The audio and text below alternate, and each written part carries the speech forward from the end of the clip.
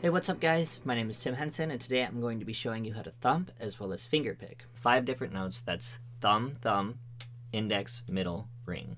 P-P-I-M-A. P-P-I-M-A. 1, 2, 3, 4, 5. And that's what your right hand is going to be doing the entire time of this etude. So for the thumb part, basically what you're going to do is make a fist, hover over the strings at about a 45-degree angle, and then you're going to drive your thumb straight through the string, land on the string directly below it. This is the double thumb.